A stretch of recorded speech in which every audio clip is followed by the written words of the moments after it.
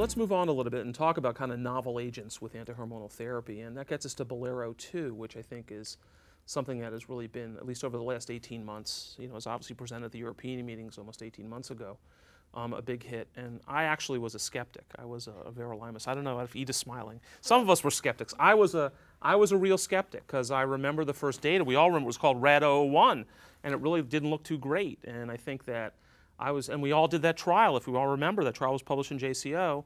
I think a lot of us here participated in that trial where they gave letrozole with CCI-779, which was an intravenous, I believe it was an intravenous. Everolimus. Everolimus. And so that didn't work. And so we were all like, oh, why is BOLERO-2 going to work? And so why don't let her present it and then we'll talk a little bit. Before Hope, let me tell you that you talk about not being a believer at the beginning. I was the chair of the IDMC for BOLERO-2. Really? So I saw this study evolve from conception to really the conduct at a global level.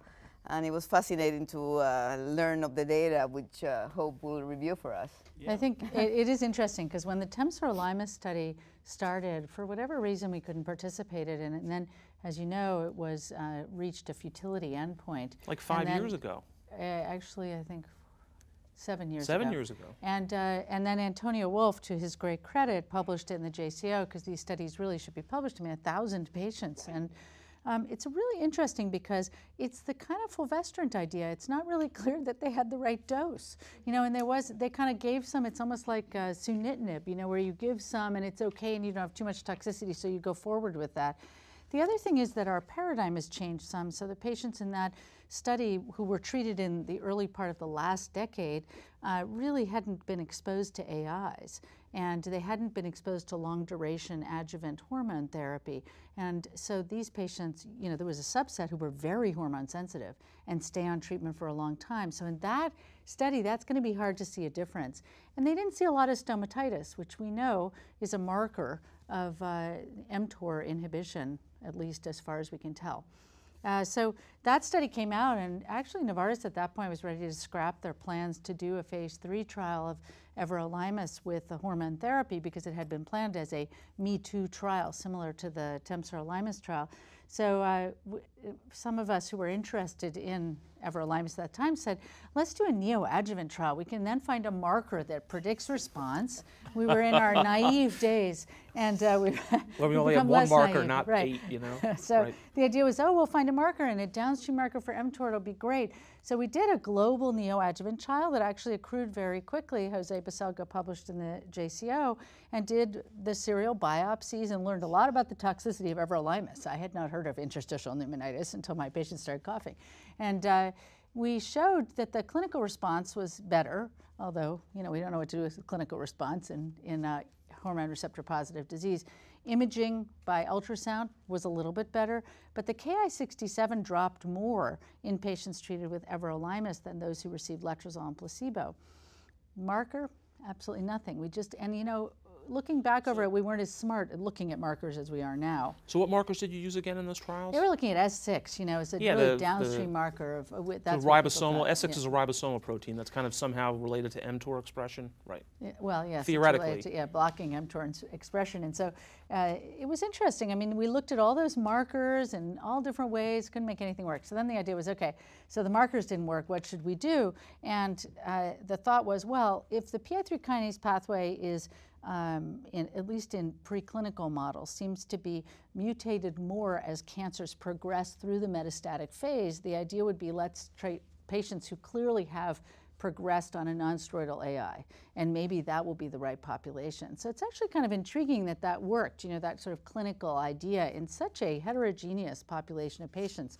So the trial was randomized 2-to-1 to receive exemestane and Everolimus versus exemestane and placebo, and these patients could have received up to 2 prior lines of hormone therapy, and a small percentage of patients received chemotherapy, 1 line in the metastatic setting, but most had not received chemotherapy.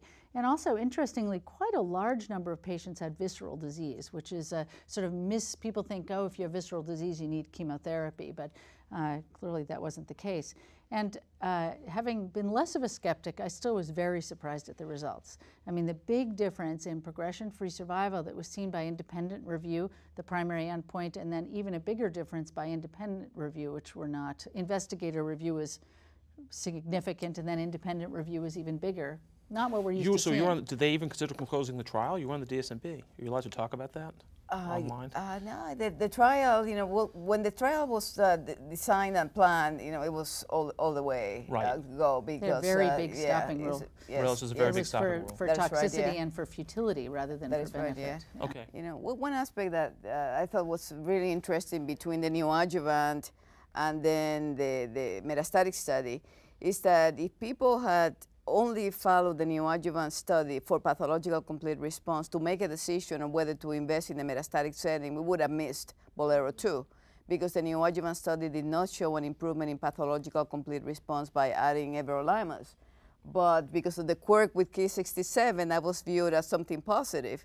But now we know that Ki-67 is totally an unreliable marker. So it was so this is, I mean, this now we're questioning the whole movement to go to neoadjuvant therapy. We're questioning everything tonight. In hormone receptor positive disease, it's very difficult to know what to use as your endpoint when you're looking for hormone-like therapies, and I think that's a challenge for all of the trials that are going on now, even the ones looking at palbociclib, for example. You just don't know what the right endpoint should be.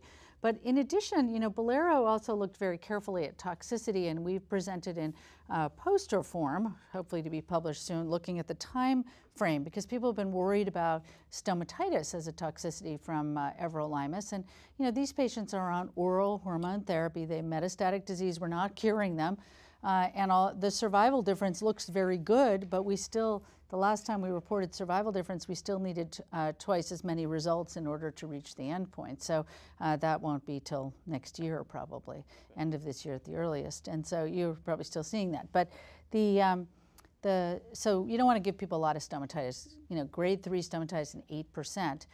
Interstitial pneumonitis was uncommon, and you can generally manage that. Somebody coughs, you get a chest x-ray, hold the drug, you know, reduce the dose. But stomatitis was harder, and then people would get anorexia and weight loss and fatigue, all kind of interrelated. But subsequently we found, and I credit much of this to a conversation I had with Joyce, but is that we started using steroid mouthwash as a preventive with a little antibiotic thrown in, not clear if you need it, but if you use the steroid mouthwash as a preventive, people don't get mouth sores. So that was a big improvement for us. And the mouth sores generally occur only in the first 2 weeks. Really? 2 months. 2 months hope, right? Well, for that's the your question. Data, I mean, 8 weeks, right, on your data. Novartis, to their credit with this drug, you know, really has pushed management of side effects. And it was a big thing for them. I think that unlike other companies, you know, they really pushed that said, look, this is going to be a different, you know, set of side effects for the oncologist who usually manages hormone receptor positive metastatic breast cancer, and they really push it. The steroid mouthwash I really never tried. I do have about 10%. I don't know. I'm curious to hear what other people say in their practice. I have about 10% of people who I really have to stop it. They just won't do it anymore. That will go away, Adam, when you start using mouth rinses. It's a night and day, and really have to emphasize this. It'll go away. We don't